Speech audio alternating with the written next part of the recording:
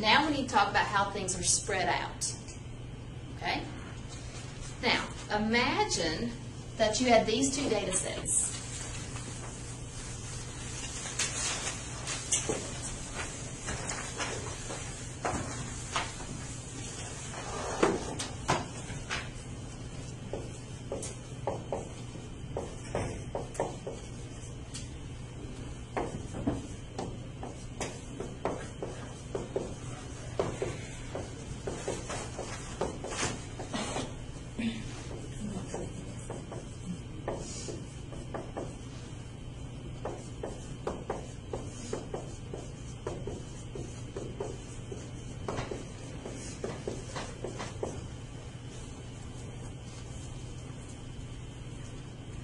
The two data sets are very similar.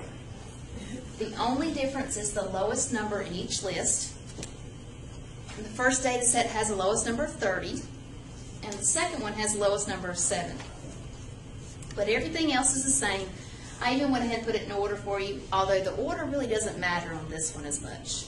It's still helpful, but it's not necessary because you can still pull out the information without putting it in order.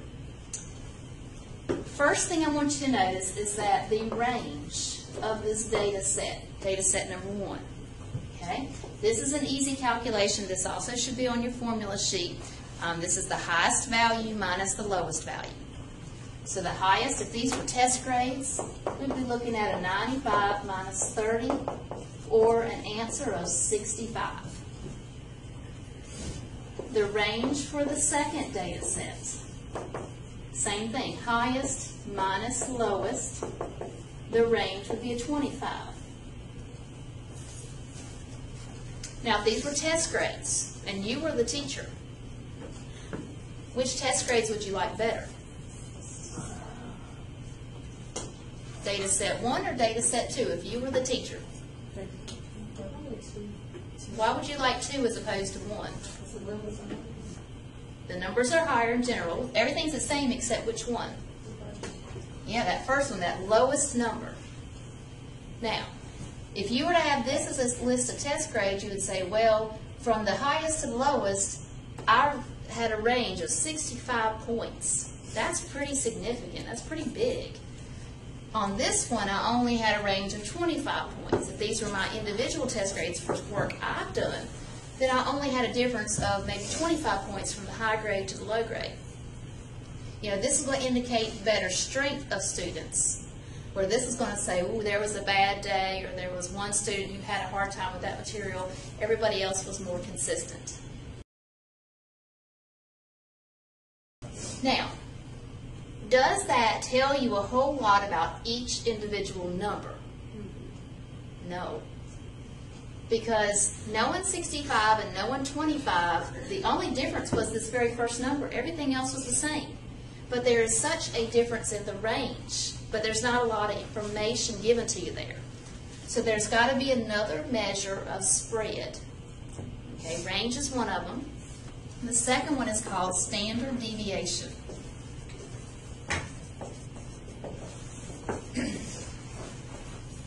Now, standard deviation measures spread as well, but it's going to use every data value in your data set, not just the highest and lowest. So the first thing we want to do is to write down all our X values. And what I mean by X values are all your data values. What we'll do is data set number 1. Okay? So I'm going to copy those in a list.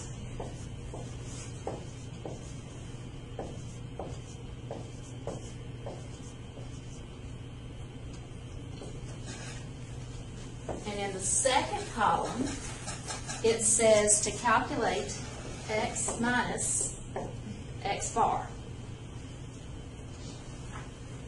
Anybody remember what X bar represents? The mean, I heard it, the average. So can you average this list of numbers? Okay, go ahead and average data set number 1.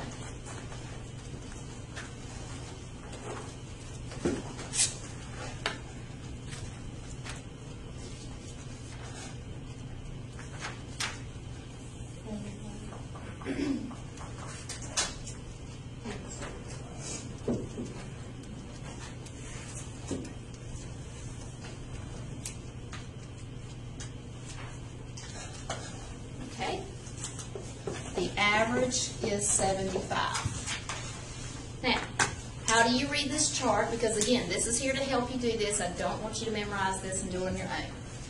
You're supposed to take each value and subtract the average. So 30 minus 75. And some of these will be negative, and you want that to happen. Negative 45.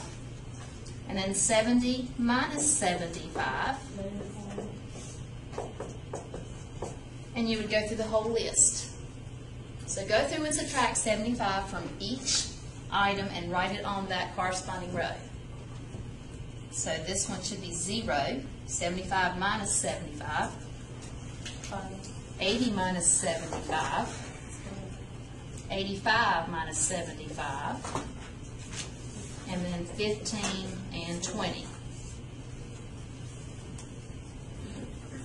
Now, here's a little quick check, because you don't want to get too far in this table and realize you've messed up and you wrote one number down wrong.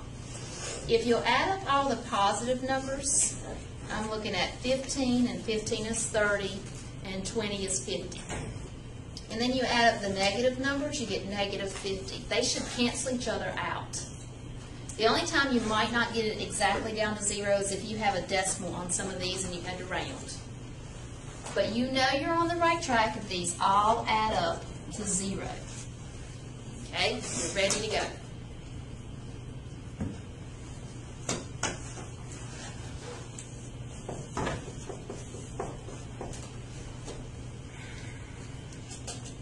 Okay.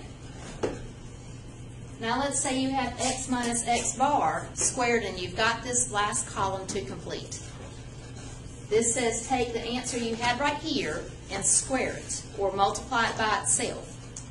Now every time you do that, every answer is either going to be 0 or positive.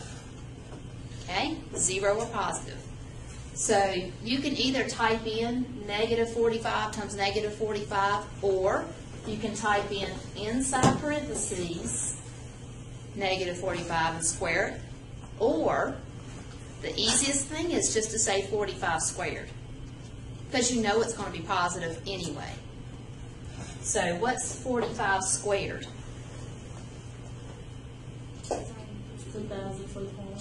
2025. Okay. Everybody double check us. 2025? Okay. And then over here, instead of typing negative 5 times negative 5, just do 5 squared. It's going to be positive. Negative times negative is positive. So that's a 25. All right, this one's just 0. So I said it will either be 0 or positive. 25. This would be 100. 15 squared. 225, good. And then 20 squared. 400. Okay. This is a column that I eventually want to add up once I have all my positive or 0 answers. What does this add up to? 2,800. Okay, double check us. So I'm going to let you guys do it.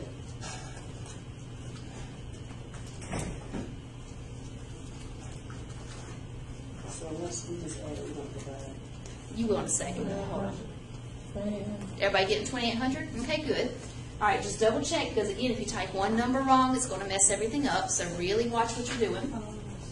Now, what you've done off your formula sheet is the table part. If you notice, there's another formula listed above it. This is how you finish the problem. So a lot of these, you got to start them and then finish them. So percentiles, range, now standard deviation. The symbol is an S. It's usually a lowercase s. If you were taking a statistics class, you would use S to represent standard deviation, and you would specifically say it's for a sample, which means a small group. Not everybody that could be measured, but the small group that you're choosing to measure.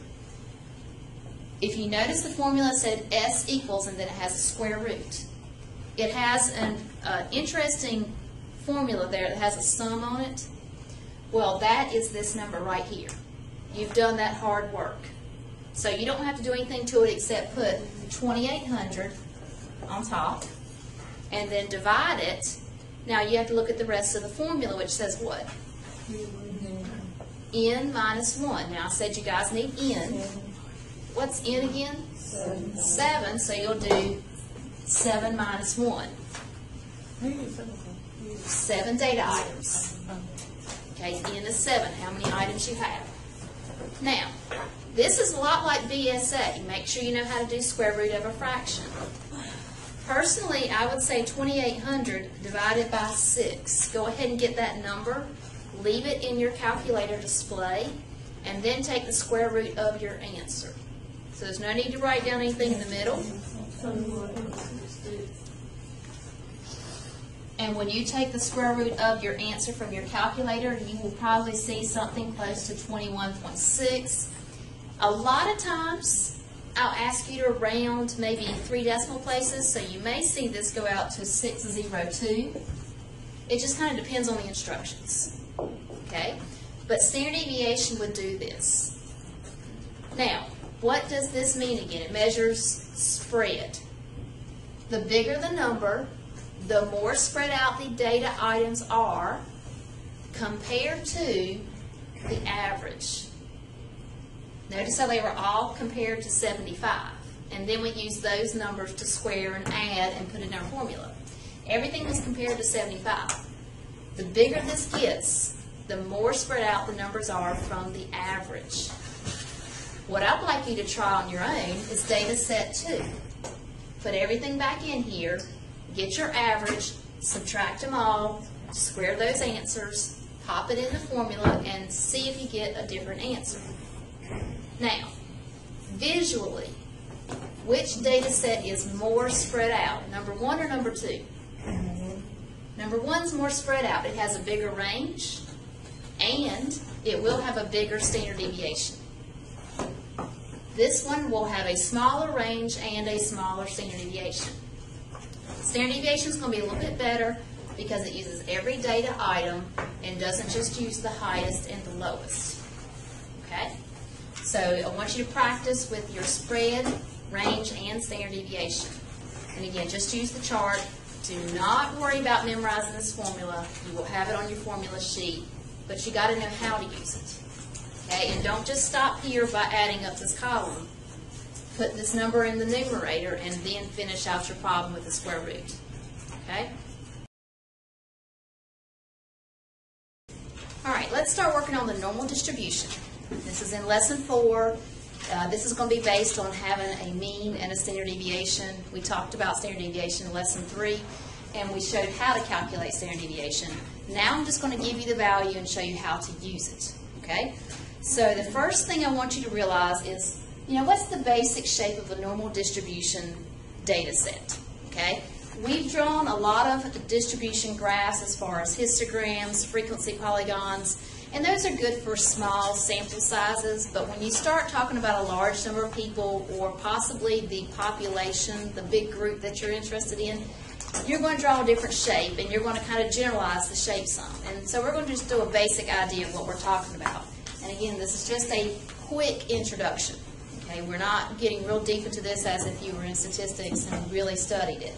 But we're going to talk a quick introduction of what the normal distribution is. Now, as far as the shape, it is a bell-shaped curve. It looks symmetric. It has basically a high point in the middle, and it has sloping sides off to the ends on the right and the left. It'll take a little time to get used to drawing this, but this is the basic idea of what a normal distribution would look like. The normal distribution is going to be centered around the mean, and it's going to be spread out based on the standard deviation. Okay? Now, the standard deviation tells you how wide the data is compared to the mean or how narrow the data is compared to the mean. And so what I'm going to do is I'm going to mark off to the end. And notice I drew the curve so it goes slowly to the axis here. I'm going to draw 3 standard deviations, like 3 little tick marks on the right and 3 on the left. In general, you will cover a majority of this curve if you put 3 standard deviations on the right and 3 standard deviations on the left. Now, what do I mean by you're going to cover all of this? Let me go ahead and write this down.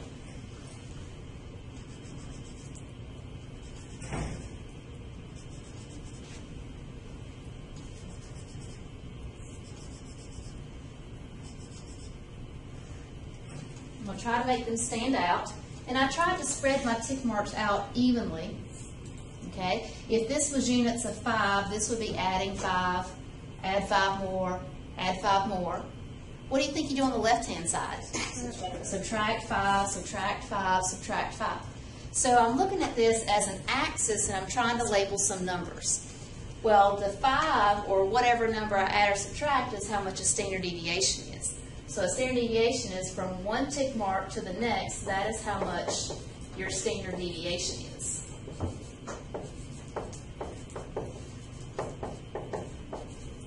Okay? Now, I'm going to mark off, like I said, 3 above and 3 below. When we have actual numbers, we'll put those depending on our example. What I mean by covering most of the data set is that if you look at 3 standard deviations below the mean, so this mark right here, and 3 standard deviations above the mean, you're going to have almost 100% of the data. Now, we're going to phrase it in terms of probability. We're going to say we have almost 100% chance of being between this low number and this high number. Now, what does that mean? Being between them? If I was to shade my curve and shade everything from the low number up to the high number, does it look like I've shaded most of the curve? Yeah.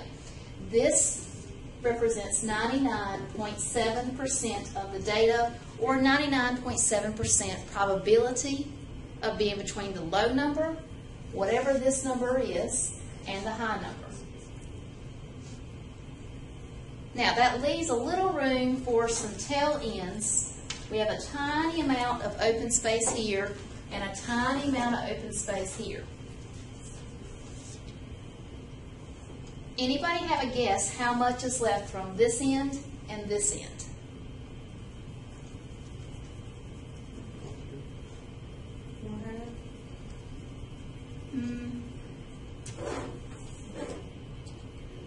How much covers the entire curve? What percent? 100%. What if you did 100 minus 99.7? 0.3. You get 0.3. Okay? Now, that means I have 0.3% that has not been shaded or accounted for just yet. This is a symmetric curve. What does that mean? What do you think that means, symmetric? It's equal in both ends. You distribute it equally or evenly. So if I distribute this evenly into 2 ends, I can divide this by 2. You end up with 0.15%. Now, this little tail end right here is 0.15%. This little tail end here is 0.15%. Okay? One of your goals for this section is to try to identify how much you have in certain little sections. So right now, we know one thing out of the empirical rule, which is going to be a set of 3 numbers to help you with these standard deviations. One number is 99.7, and that starts with 3 below and 3 above for standard deviations around your mean. But you can figure out your tail end sections by subtracting it from the 100, because that's the total amount, and cut it in half because it's symmetric. Okay? Now, what if I change my picture to look like this?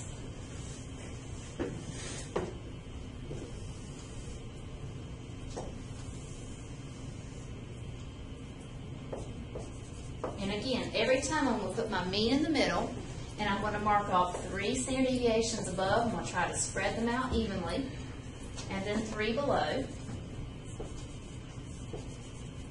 And this time, instead of doing 3 to the left and 3 to the right, why don't I just do 2? If I do 2 standard deviations, this one is 2 standard deviations below. This one is 2 standard deviations above. If I want to look at what's between those 2 numbers and shade this amount, is that more or less than the purple? Definitely less, okay? Now, This number, when you do 2 standard deviations above and 2 standard deviations below, it represents 95%. Okay? You could subtract that from 100, or you could subtract it from the previous number. Because, what do you know already? This little tail end section is how much? Yeah, 0.15%, 0.15%. Very small amount. That'll be true for all of them. It's going to be true for all of them, yes. 0.15% here. Okay? The only thing I don't know are these 2 sections. Well, what I can do is pretty similar. I can say 99.7 minus 95. What do you get here?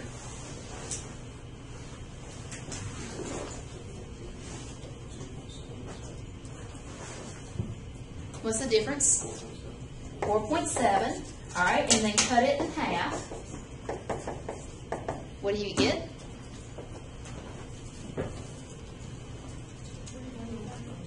.35%. Well, that tells you how much you have here and how much you have here.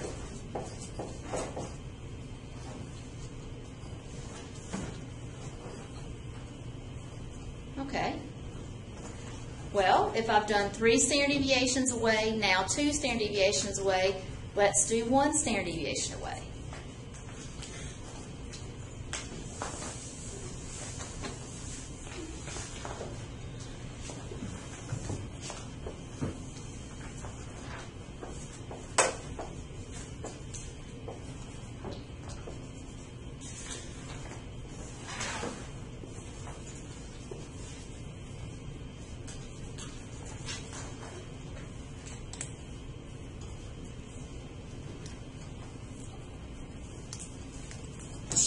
Again, draw your normal distribution curve, put your mean in the middle, and mark off 3 standard deviations on the left, 3 standard deviations on the right, and now let's focus just moving 1 away from the mean, 1 standard deviation away from the mean. If I shade what's in between there, I'm going to get this picture. Do I have more or less than either of these 2? Got even less. I keep getting closer and closer, which as I shade it keeps giving me a smaller and smaller portion of the graph. This is actually going to be 68%. Okay? What we have just determined, and I've given you these numbers, these are stated in your empirical rule.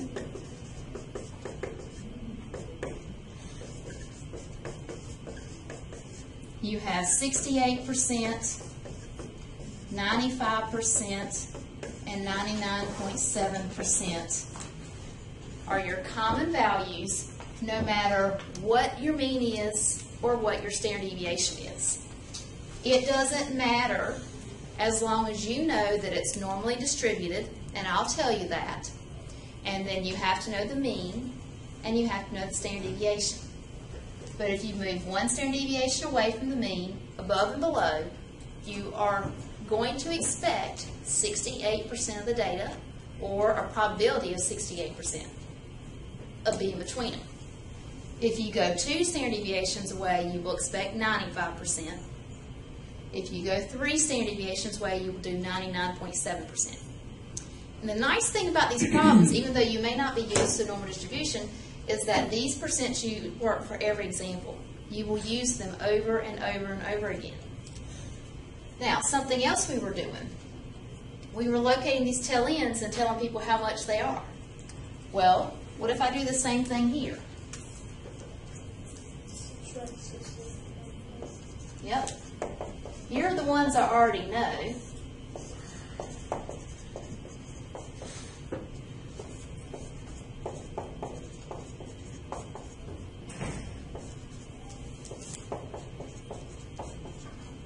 But to get these 2 sections, I can subtract 68 from 95. What do you get there? 27. 27. And then it's symmetric, so cut it in half. 13.5. 13.5% is right here, and 13.5% is right here. Now, these numbers are going to occur over and over and over again. You do not have to get different numbers every time. The only thing that changes are the numbers on the bottom. And I have to tell you what your mean is and what your standard deviation is so you can use it. If they're going to occur the same over and over again, if I can just learn how to use the numbers in Empirical Rule together, I can tell you what each little section is. I can answer any question in the world. One other thing that I want to mention, if I was to take this section and cut it in half, I shaded it in blue, what would each side be? 34%. Okay, so this one's 34%, this one's 34%.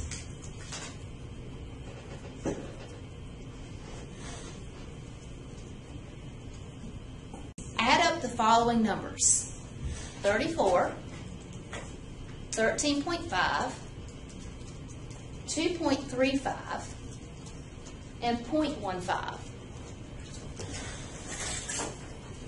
You get 50. Now, 50%. Have we talked about a number that deals with 50%? Yes, we have. The which one? The median. What percentile is the median? 50th percentile. Now, notice what you have been finding. These are percents. You can think of them as percentiles. This is the 0.15% percentile. Okay, not even 1%. This is the 2.5% percentile. This one would be, what's 2.5 plus 13.5? 16. That's your 16th percentile. And then this one jumps to the 50th. And then this is your 84th percentile. And then this would be whatever 84 plus 13.5 is. 97.5? Yeah. Okay. Then add 2.35, 99.85, and then you're at 100%. So these percents go right along with the positions of percentile, but notice you only have specific positions. Now, if you were in a statistics class, you would learn how to do the 30th percentile. We don't have to do that in this class. We're just getting good introduction to normal distribution because you know you can do any percentile you want, okay? But we're only going to stick to the ones that give us standard deviation values centered around that mean. Okay, so it helps you remember standard deviation is centered around your mean. Okay? So, what could you do for any problem?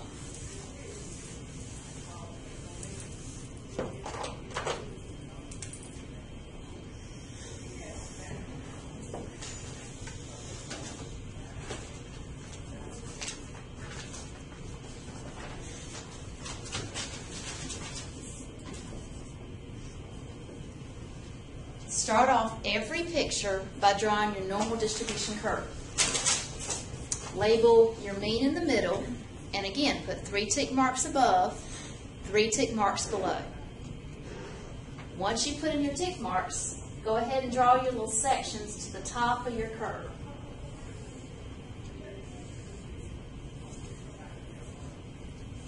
And then label each little section with the percent that you figured out. They're always going to be the same. Okay? We said 34% was in the middle on both sides. What came next was 13.5%.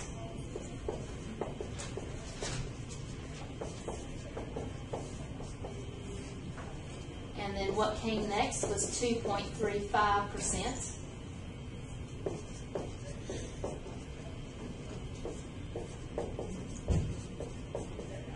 And then the little tail-end sections were the 0.15%.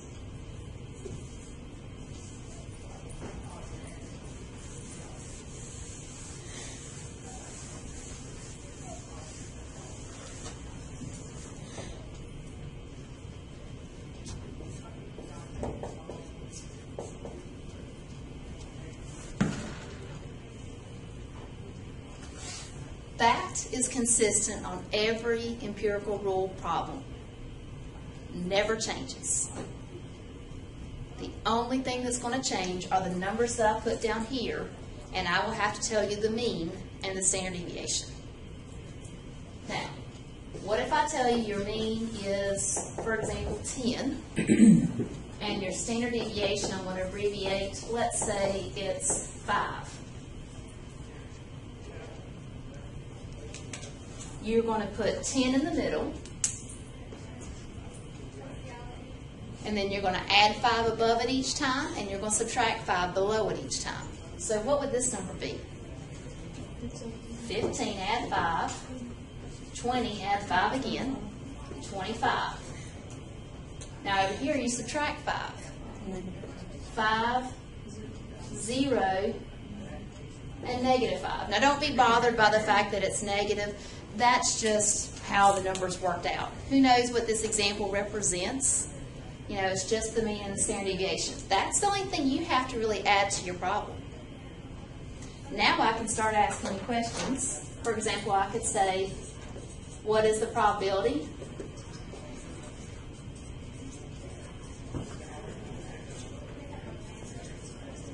of being between 0 and 25? What is the probability of being between 0 and 25?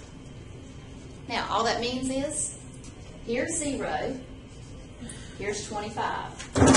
I want to be between those two numbers. I want anything from here up to here. I'm covering this little section, 13.5. I'm covering this section, 34. This section, 34. This section, 13.5. And this section, 2.35.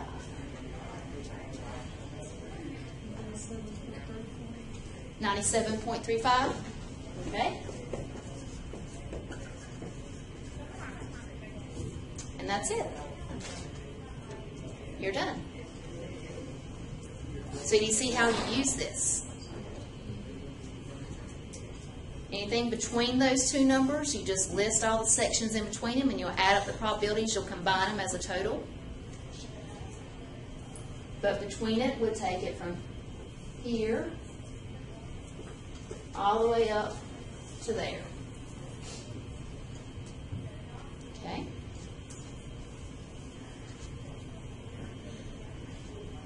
Questions? Okay, what if I asked you this? What is the probability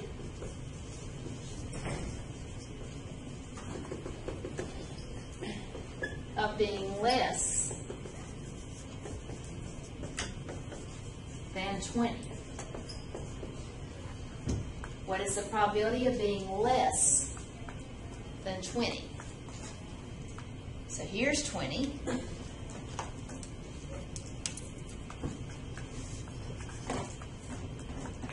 Less would mean below it.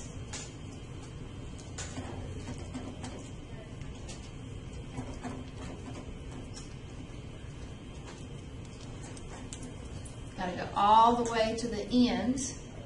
Will you use this section? No, this one's going to be back open again. That's above 20.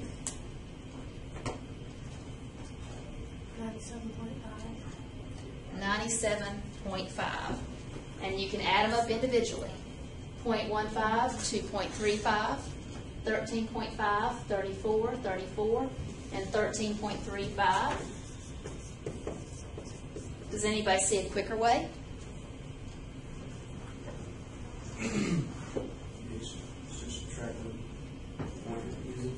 Okay, you can subtract what we're not using. This little section, this is what, 2.5 total? What could you subtract it from?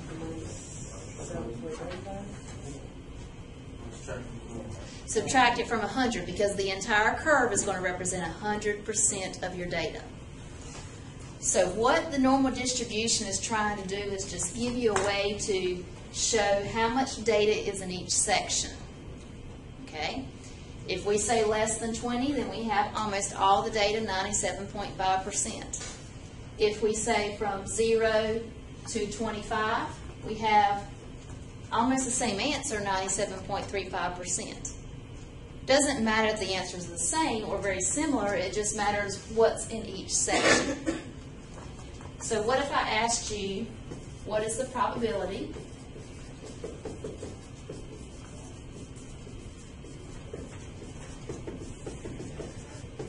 of being between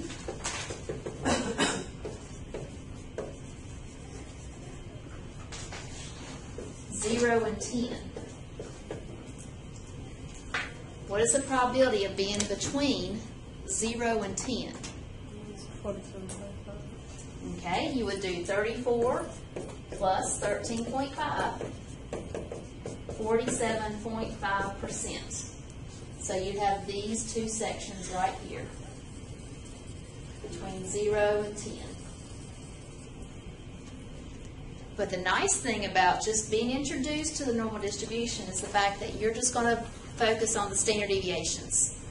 And the more spread out something is, the bigger standard deviation would be, the farther apart these two numbers will be.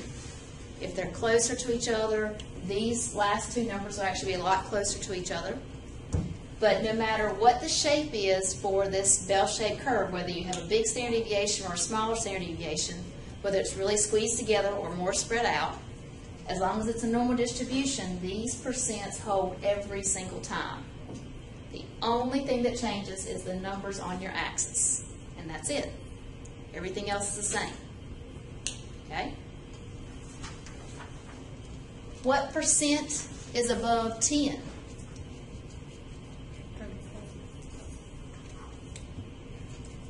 What percent is above 10?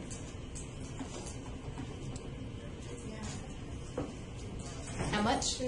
50? Okay. Because you have to do the 34, the 13.5, the 2.35, and the 0.15.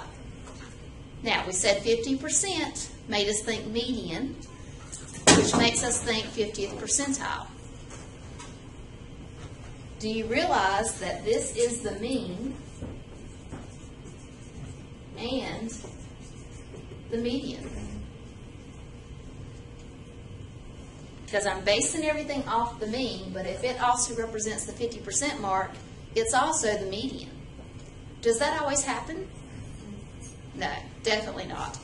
In a normal distribution where it's symmetric, that will happen. Okay? But in other cases, you might have a different shape for your data set. That's not going to happen. Now, what do I mean by different shapes? Something like this. Does that look like the same shape we've been drawing? No, this would be a skewed distribution. Those percents do not work on this picture. Or if it was skewed the other way, definitely not the same picture. Okay, we wouldn't use those percents. That's a completely different situation. Or if I had this and lots of hills, those percents don't work anymore. The only time they work is if I tell you it's a normal distribution, I tell you it's bell-shaped, and you instantly draw a picture like that. And you try to make it as symmetric and neat as you can. Okay? And you want to leave yourself enough room to label these percents and also to label your numbers on your axis. Okay? But once you have that picture, you can answer any question that someone gives you just by looking at the appropriate sections. Okay? Any questions? Yes, ma'am. Will those percentages always be the same for the bell shape? Yes, ma'am. These percentages stay the same for all bell-shaped curves like this. And I will use probably both terms just because we're introducing this and you haven't had a lot of in-depth. There's so much more we could talk about, but I'll say normal distribution, I'll say bell-shaped. Okay, so you're guaranteed. You will not come up with any other percents. All right, let's pick back up with the normal distribution problem we were working on. We were looking at systolic blood pressures. We're assuming they follow a normal distribution, which gives them this shape, bell-shaped. We have a mean of 108 and a standard deviation of 14, and I've explained how to get these numbers across the axis.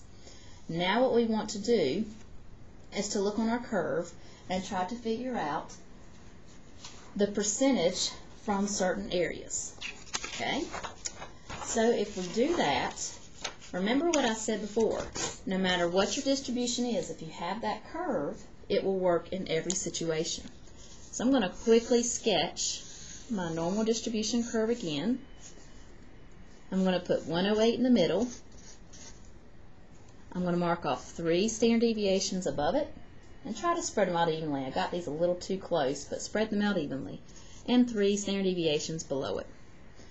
We had 108 and we added 14 each time and came up with the following numbers. We subtracted 14 each time and came up with these numbers. And now I'm going to use this chart and I'm going to break things up into sections. I explained to you what numbers come from each section, so I want to just kind of summarize it, and for any problem this will always work. So the next thing I want to do is just write down, well, this was 34% and this was 34%.